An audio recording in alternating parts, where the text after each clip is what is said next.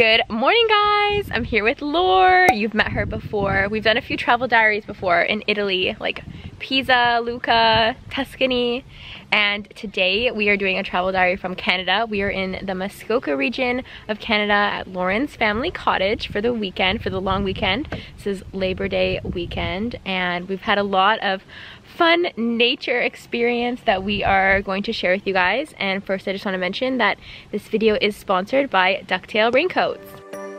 Ducktail Raincoats is an extraordinary rainwear brand defined by its quality, functionality, and modern style. Their mission is to protect people from the rain in style.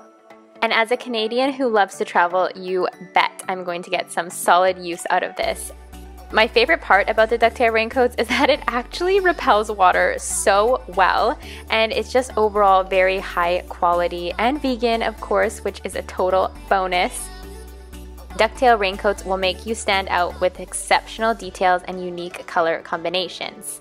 Now, the one that I chose personally is the unisex city raincoat in the light yellow color, because I feel like light yellow is just that classic raincoat color that I always think of, and it reminds me of sunshine on all of those rainy days. Both the hood and the signature ducktail on the bottom of the coat are removable, and this coat actually fits so easily into a purse or a backpack, making it excellent for travel. There's tons of colors and styles to choose from. Be sure to use the code ZOEY10 at checkout for a special discount for you. This is definitely the perfect coat for back to school, especially for all of us Canadians. So yeah, don't forget there is a special discount for you guys if you would like a raincoat of your own.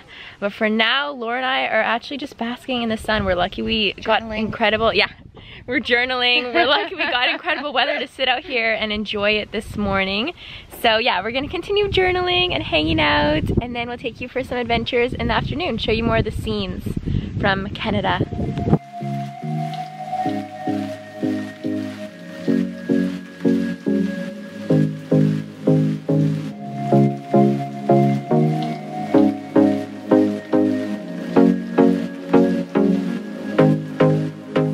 Okay guys, this is Gordy. How cute.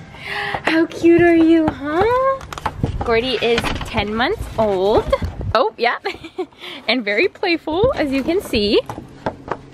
Good morning, sweetie. You are just the cutest, huh? You like the camera, hey? And you like the lake. So cute. Yeah. How pretty. How pretty. I love the color that he is. It's like a golden retriever, but also mixed with some red color. And he loves the boats and seeing people cruise by, hey? Yeah, yeah, you're a social one. And so cuddly. So cuddly and playful.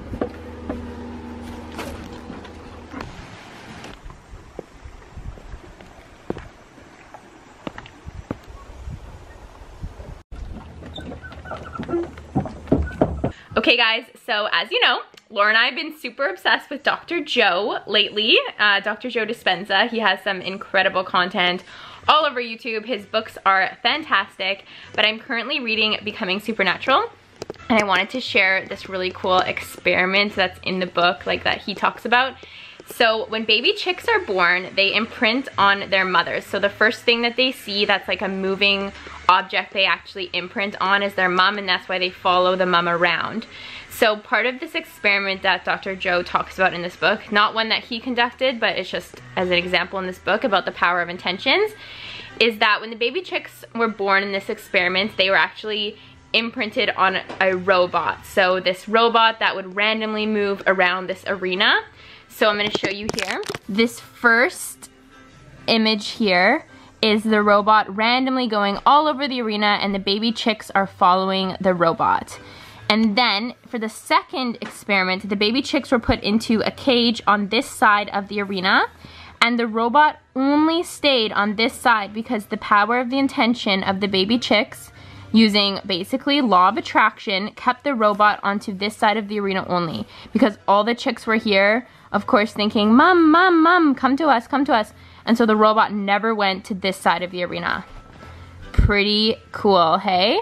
That's on page 74. If you guys have this book, or if you get this book, I just thought it was a super cool experiment.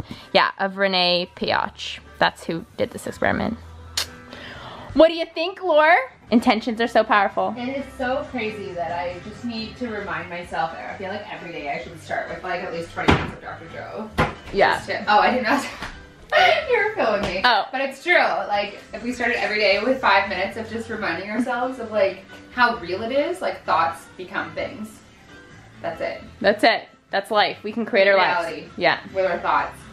Chef Lauren has created these bagel sandwiches for us. So it has these fake chicken wings with barbecue sauce. We have pickles, tomato, red onion. I put pepper, some Dijon. It's gonna be incroyable. Lunch with a view.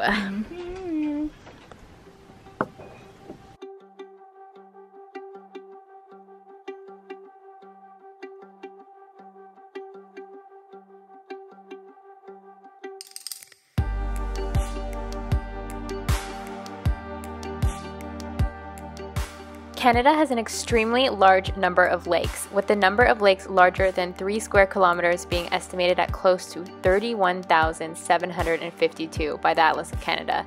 Of these, 561 lakes have a surface area larger than 100 kilometers squared, including 4 of the Great Lakes. Almost 9% of Canada's total area is covered by fresh water. The Muskoka Lakes, or just Lake Muskoka, is a broader name for the region comprising Lakes Muskoka, Rousseau, and Joseph, among many smaller ones. Originally rich in lumber production and shipbuilding, the area is now the heart of cottage country, a popular place for families to enjoy the water and for many to retire. Canada has about 20% of the planet's freshwater resources, sits astride the largest freshwater body of water in the world, the Great Lakes, and has so many power dams along its mighty rivers that when us Canadians actually talk about electricity, we often just call it hydro.